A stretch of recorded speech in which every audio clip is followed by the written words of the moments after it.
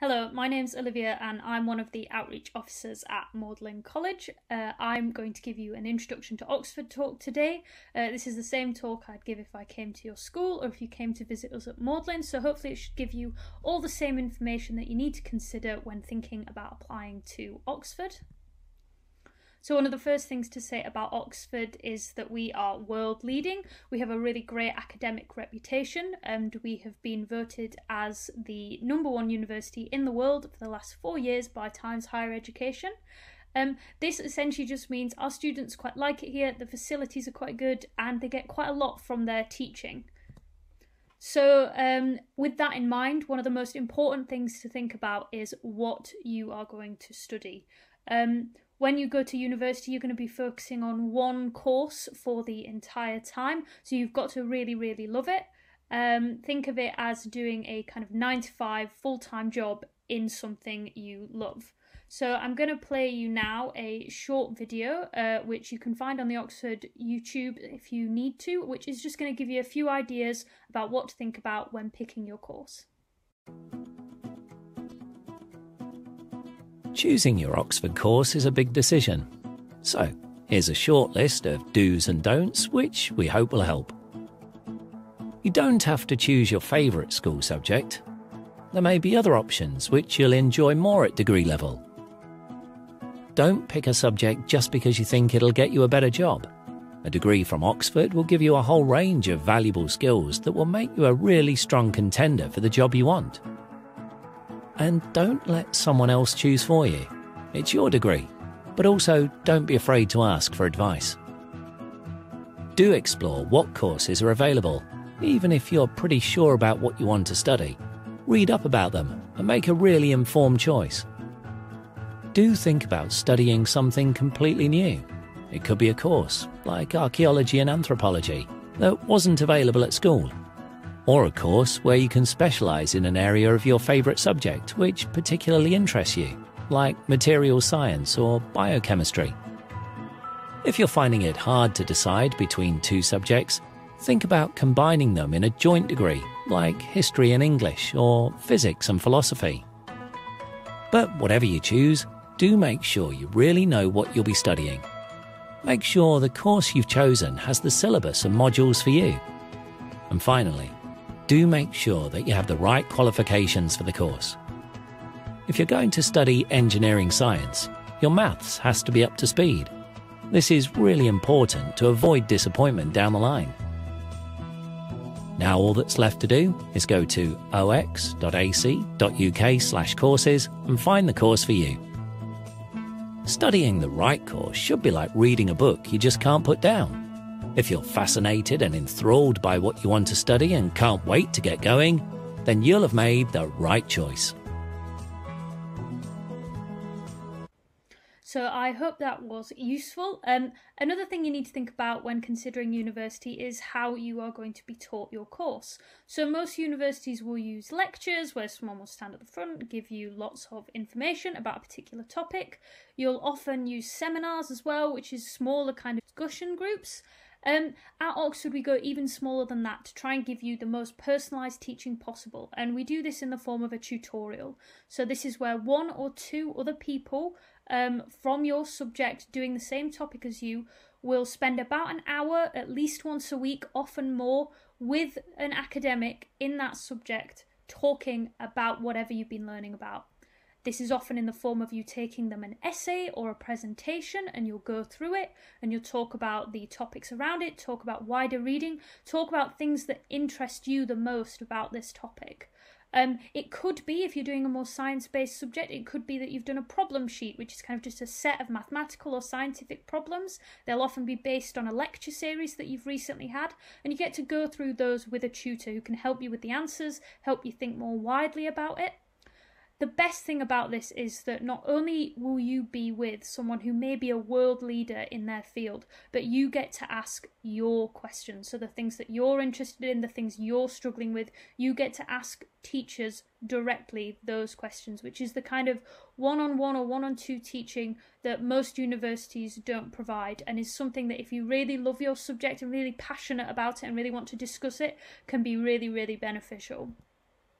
Another thing to consider is libraries. So we're really proud of our library at Oxford. It's called the Bodleian Library. This is actually more than one library. It's a network of different libraries. In Oxford, we've got over 100 libraries. These can belong to a college, which I'll explain more about later. They can belong to your department, or they can just be kind of general libraries that everyone has access to.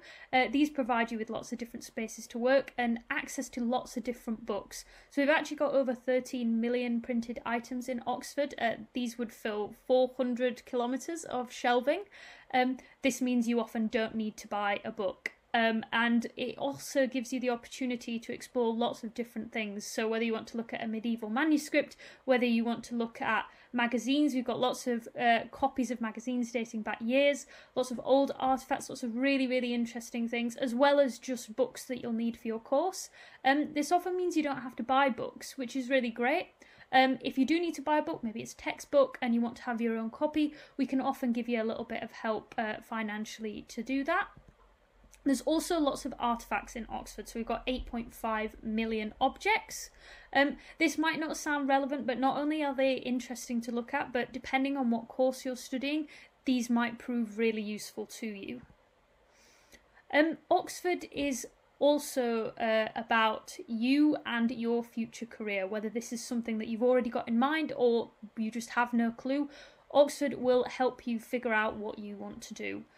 Our careers service is actually something you're a member of for the rest of your life. So if you are needing some help with your CV or you want to make a career change later on in your life, you can come back and access the same resources that you had at university. These resources include expert advice, one-on-one group sessions. It could be a careers fair where lots of different employers will come in and talk to you and give you advice. It could be help with your CV. It also, a really important part of this is work experience and internships. So this is a great way to get industry experience. It's a great way to maybe earn a little bit of money, and it can be a great way to travel the world. And there are opportunities offered to Oxford students that are only offered to Oxford students. Having said all this, Oxford isn't just about studying. We have got over 400 clubs and societies, and these are in a wide variety of things. These can be in sports, maybe it's sport you've heard of before, like football or netball. Could be something really random like Quidditch or Octopush, which is underwater hockey. We also have over 30 student-led theatre shows a term, so that would be more like 90 a year. So if you are interested in the arts, there is lots to get involved with there. We've also got volunteering and fundraising through the university or maybe outside of the university. There is live music. You can be involved in choirs and bands. You could be involved in one of the student newspapers or magazines. You could get involved with debating or student politics. And there is lots and lots of opportunities to get involved in things like activism as well. So whatever it is you want to do, there will be a society here that you can do it. And if there isn't one, then you are very welcome to make one yourself. As well as all the opportunities the university provides for you, Oxford is a really great city. It's quite a small city, but there's lots of young people in it due to the university, so it's cram-packed with clubs and bars, restaurants, cinemas, sports facilities, parks, anything you can really think to do. There is lots of opportunities to do it here. Oxford is supportive and inclusive, and we provide this using our college communities. So when you join the university, you'll become a member of the university. You become a member of your department, so that might be maths or physics, just whatever course you're doing. But you're also a member of a college, and your college is where you live, but it's also a small community. It's not just like living in a hall of residence like you might do at another university. It is its own small community, a bit like a mini campus. I'm going to show you this video now, and this is going to tell you a little bit more about how that works. The world is full of mysteries. Where was Atlantis? What should you have for dinner? What on earth are Oxford colleges? We might not be able to solve the first two, but the third one's actually pretty simple. As an undergraduate student at Oxford University, you'll belong to a department like maths or English, which will oversee your course and house your lectures. But you'll also be part of one of our world-famous colleges. Every undergraduate student who's ever gone to Oxford's been a member of a college, and you'll have one too. Each college is a set of buildings that will be the heart of your personal and academic life at Oxford. Some of them are only a few years old, and some are seriously ancient, like from when the Aztecs were around ancient. There are more than 30 of them, and they're spread all around the city, although they're all pretty near the centre. They're different colours and shapes and sizes. Some are next to the river or the park, or have a theatre. Some have actual deer just casually hanging around. This one's got a graveyard, if that swings it for you. But we get it. Too much choice can be overwhelming. Why does it take 3 hours to pick a film on Netflix? So, does it matter which college you go to, and do you have to choose? Well, not really. You can either let us know your preferred college, or if you make an open application, we can find one for you. And once you're here, you'll no doubt think your own college is the best. She does. Colleges are welcoming and safe communities where you can meet academics and fellow students from hundreds of different subjects. Everything from medicine to music, plus loads of things that don't start with M. You'll have most of your tutorials in your college and access to lots of support and advice on academic, practical or health matters. You'll be able to get your food there, use the library, wash your laundry, hang out in your own common room, sink a pint in your own bar, mess about on boats wearing straw hats. When you arrive, you'll be able to live on site or right nearby, surrounded by neighbours who'll also be brand new to Oxford, and everyone in college will help you settle in. It'll be like Hogwarts, except without a weird trapdoor under the sink with a snake in it. It's all pretty relaxed though. You're allowed to come and go as you please or invite friends over. And there are loads of ways to get involved in activities and events outside of college. Sport, drama, role-playing games. And get to know people from all across the university. So colleges are a crucial part of Oxford life, but not something you need to worry about too much. And if you do apply to a specific college, it might not be where you end up. Around a third of students get offered places at one they didn't even apply to. But they still end up thinking theirs is the best. So I hope that gave you just a little bit more information about why we have the college system and how it works. Also, it's Magdalen that have got the deer, so if you're a fan of the deer, do consider coming to see them at Magdalen. We want to give you help when you need it. Whether this is with a pre-existing problem or something that develops over university, or you just need some things to kind of keep you happy after you've made the transition from living at home, we are here to help. This can be through the university, it can be through our counselling service with one-on-one or group sessions, it can be through student advice, it can be through our network of peer supporters who are around the university. So if you prefer to talk to a peer rather than a staff member, you are welcome to do so. We've got Oxford Nightline. This is where students will answer your calls in the night between 8 PM and 8 AM. So if you're just having a bit of trouble, there's someone you can call. There's also support within your college. So every college will have a staff and student welfare team which are there to help you. So no matter who you would prefer to talk to, there are people there to give you advice. As well as this, there is lots of events across the different colleges just to keep you happy. This might be involved with welfare tea, where people will get a bit of food and have a drink and a chat. It might be with dog walking, it might be yoga, wellness sessions, all sorts of different events teams across Oxford come up with to just try and keep you happy, try and keep you on top of things, and we are always there to help. Another thing is that you'll have lots of opportunities to find people who suit you. Obviously, it's great to make new friends who are different from you, and that's one of the benefits of going to such an international university.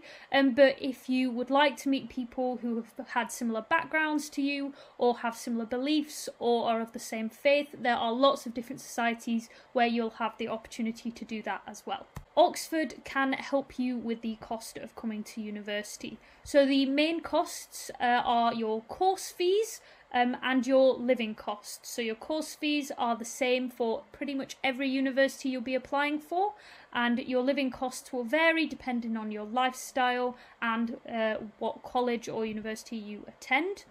You can get financial support from the government. They will pay all of your tuition fees in the form of a loan. You can also get additional loan funding for your living costs. This is means tested, so it depends on the income of your household. So when you come out of university, you will, if you are earning over a certain amount of money, and this is about 25,000 at the moment, so it's quite a bit of money, you will begin to pay back a percentage of your student loan from what you earn over that 25,000. So if I earn 26,000, for example, I would pay back a small percentage of that 1,000 over the £25,000 threshold every single month. Now it means that I would only be paying back what I could afford If your salary drops below that mark, you will stop paying back your loan. If it goes above, you will start to pay back more of your loan. What I'm trying to say is that this is a really easy loan, and it is made so you can only pay back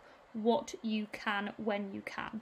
And after 35 years, the loan is just written off. Having said this, there is lots and lots of other support that you can get from Oxford. Oxford has one of the most generous financial packages available. So if you do need a bit of extra help, we can give you up to £5,000 a year. 1 in 4 of our students get a bursary. So a lot of people will use this financial help just to help cover your accommodation, your food, and just so that you can enjoy your time at university. There's also extra money available if you're estranged from your family, or even for little things like if you live quite far away and it's quite a lot of money to travel to get to Oxford. Colleges will also put a lot of effort into keeping costs down, so your accommodation is very heavily subsidised. Your food, which you can get in your college in the hall, is also heavily subsidised.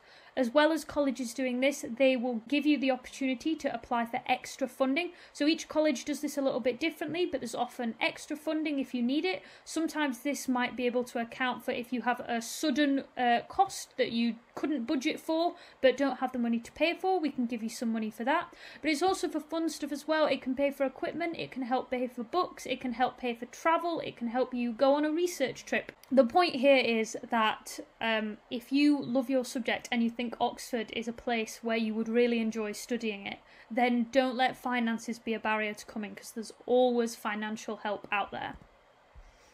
So who goes to Oxford? Well, what are we looking for when we think about an Oxford student? There is no blueprint, there is no ideal type. The main thing that every Oxford student has in common is that they love their subject and they are passionate about it. And this is something that we really want to see through your application. We also look for academic ability and potential. So yes, you've got to be smart, you've got to be good at your subject, but we do look at potential as well. We want to see that you can get better when you come to university. If you already knew everything, there would be no point teaching you. So if you're thinking, oh, well, I'm not good enough to go to Oxford, then don't think like that. It's whether I have the potential to really thrive there. It's not about how good you think you are. You just got to really believe in yourself and give it a shot. So some of our students have said a few things that they think you need. You need to be enthusiastic, you need to be positive, the ability to work hard, be determined. It's really important to be curious, really important to go out and look for different resources, to find out more about your subject, to find out more about different universities. And you have to be self-motivated, and not only will this help you if you get to Oxford, but it will help you to get in as well. It will help you with the application process. So how do you apply to Oxford? Here is our application timeline. So I'm just going to run through this quickly with you. It starts with UCAS. So this is the same as every other university. You apply through UCAS. We are just one of your 5 choices. But our deadline is a bit earlier. So we need you to start thinking about applying to Oxford a bit earlier than you might do other universities. Our deadline is the 15th of October. It is the 15th of October every single year. No matter what is happening, it will be that day, so make sure you don't miss it. You'll probably have an internal deadline at your school that's a bit earlier anyway, because your teacher will have to do their reference.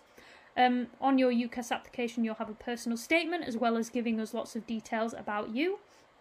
For Oxford, you have to do a test. This is a test you will sit in your school. You will sit this after you have submitted your application, and I'll talk a bit more about that in a little bit. You might have to submit some written work, so this depends on what subject you're doing. This will go into Oxford after your application, and you will just submit as some schoolwork, something that you think is good. Then you will find out kind of at the end of November time if you have been invited to an interview. Quite a lot of people get an interview. It varies subject by subject. You'll stay in Oxford for a few days and have a couple of interviews over that period. And then at the beginning of January, we send all our decisions out and we let you know whether you have been given a place. So the first thing to think about is go on our website, check the entrance requirements for your subjects. So they are here at the bottom. If you are doing kind of more specific qualifications that aren't listed here, then send someone an email, have a look on the university website, and they will help you out. The 3 A's are for most social sciences and humanities subjects. The A star and AA at A level is for most of the science subjects, and then a couple of subjects, something like engineering, will require A star, A. So one of the decisions to make once you've picked your course, check your entrance requirements, is choosing a college. Now I will say this isn't an important decision. As the video explained earlier, you may be moved from one college to another during the application process. So essentially this just gives you the opportunity to apply to a college you would quite like to live at. If you want a lot of green space, apply to one of the colleges with bigger grounds. If you want to be in a really small, tight-knit community, apply to one of the smaller colleges. If you want to get out of bed 5 minutes before your lectures, then apply to the college closest to your department. All of those reasons are fine, you just have to pick where you would quite like to live. Your personal statement will be submitted as part of your UCAS application. This goes to all of your 5 university choices, even if you've applied to different subjects at each university. So you really need to put quite a bit of effort into this and make sure it suits all the different courses that you are applying for. For Oxford, we want to see lots of academic content in your personal statement. We want 80% of your personal statement to be on academics, and then 20% can talk about extracurriculars or irrelevant work experience that you may have. When I talk about academics, I mean you can talk about things you've done in your schoolwork, but what we really want to see is that you've gone outside of your schoolwork. You've done a bit of reading, maybe you've listened to a podcast or watched a documentary, or you've been to a museum. Whatever it is that you have done that interested you, however you learn best, we want you to show us that you are interested in your topic.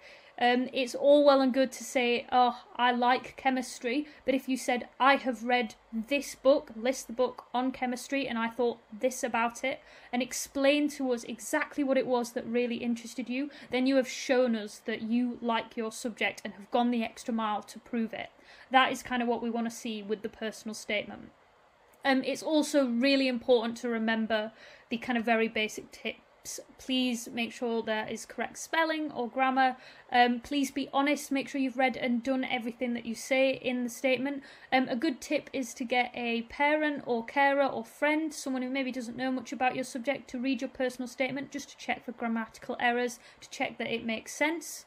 After you have done your personal statement and submitted as your UCAS form, you will do an admissions test. As I said before, this is something you sit in your school. Please make sure you have registered for the admissions test. The same deadline for registering for the test is the same as the UCAS application, so that's on the 15th of October.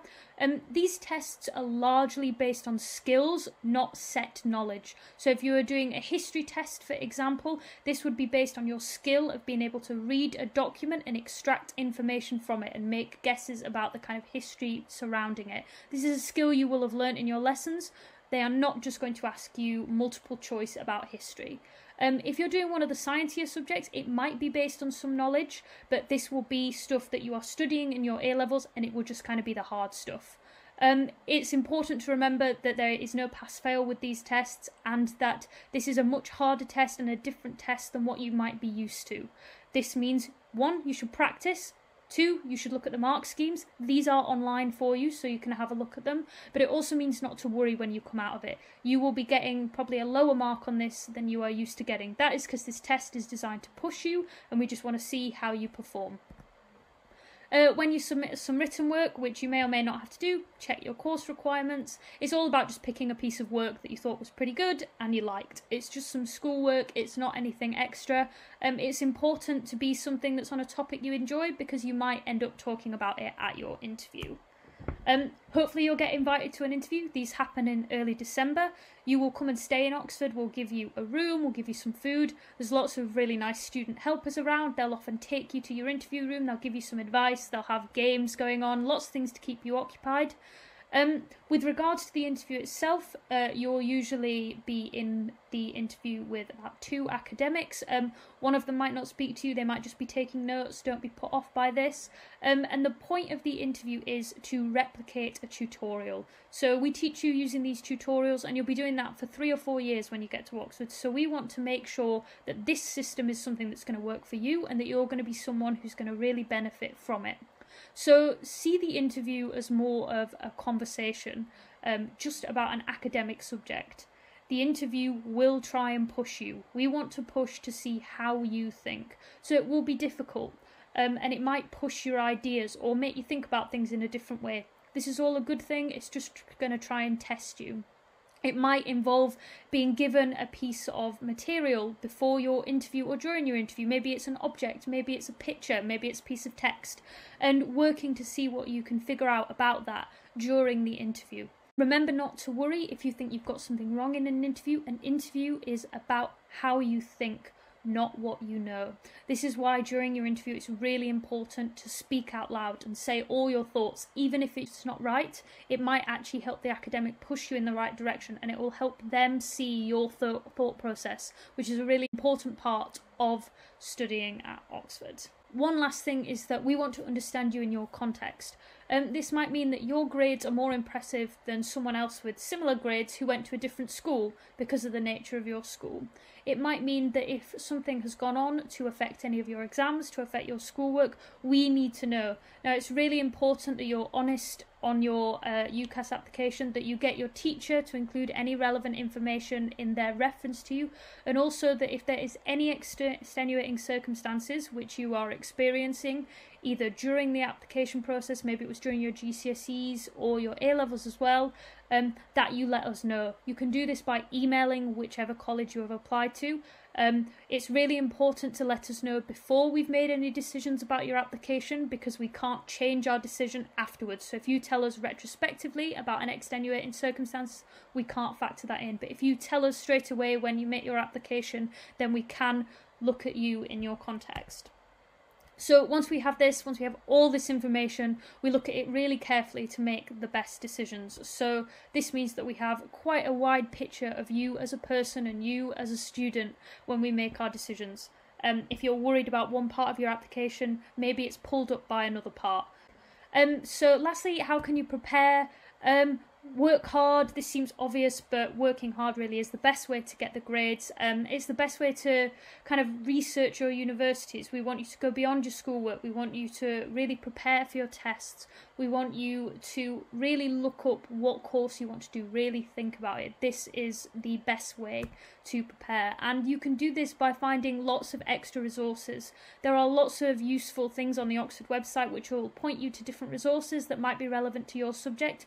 Make sure this is something you really want to learn about, something about your course that really interests you, and that you learn about it in the way that benefits you best. If you're a visual learner or you prefer to listen to things, then pick a resource that's going to work for you. Please come on an open day if you can, or access any virtual open days that might be going on. Have a look on the college websites and there'll be lots of useful information.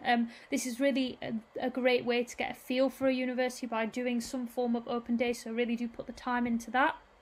And finally, please do not be afraid to connect with Oxford. If you see an email address on a website and you have a question, send us an email. It's just people like me at the other end of a computer willing to answer your questions. You can also do this directly with students. Social media is a great way to connect with Oxford. Most student bodies, students from different colleges, will have some form of Instagram or Twitter page. You can see a picture of ours at the bottom of this PowerPoint.